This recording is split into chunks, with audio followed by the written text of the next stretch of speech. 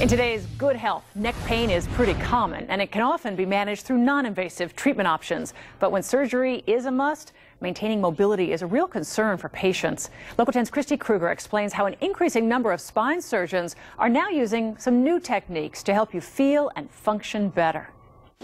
Good boy. Irene Russos loves working with animals, but the effects of a car accident made even simple jobs almost unbearable. I couldn't hold things, I couldn't make fists, I couldn't restrain an animal. Bruce Bostom also suffered in pain for years after a childhood neck injury. Over time, it continued to get worse and developed horrible migraine headaches. My right arm was numb all the time. Both patients turned to Dr. Jeffrey Cantor of the South Florida Spine Clinic for procedures that could ease their pain without compromising their function. The old goal was get the pressure off the nerve. The new goal should be get the pressure off the nerve and keep it working. Dr. Cantor accomplished that with a procedure called Cervical Laminoplasty, where a hinge is used to maintain mobility. It maintains the independence of all the bones in the neck, so we're not fusing one bone to another.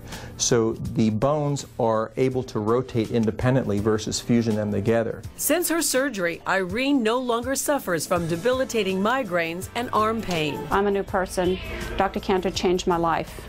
He actually changed my life. There is nothing that I can't do. If I don't do it, it's probably because I'm still a little afraid to do it, but I can do it. I can do anything better than before my surgery. Probably better than before my injury.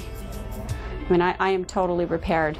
In the past, procedures with screws and rods used to really be the norm for cervical problems. But advances in technology and techniques allow surgeons now to do more motion-sparing procedures. In fact, they do it in the majority of cases.